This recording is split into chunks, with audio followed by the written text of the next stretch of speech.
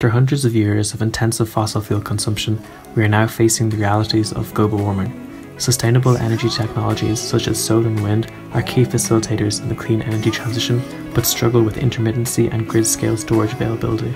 Making the most of these renewables through intelligent end-user consumption is therefore imperative. Our platform, DemRes, is based on the principle of demand response and enables electricity consumers to make the most of clean, cheap power by autonomously running non-urgent, flexible household tasks such as powering the dishwasher to charging laptops and electric vehicles during times of peak renewable generation. Once a daily dispatch order for the appliances has been set by the user, the DemRes system then continuously monitors local weather and national electrical grid data.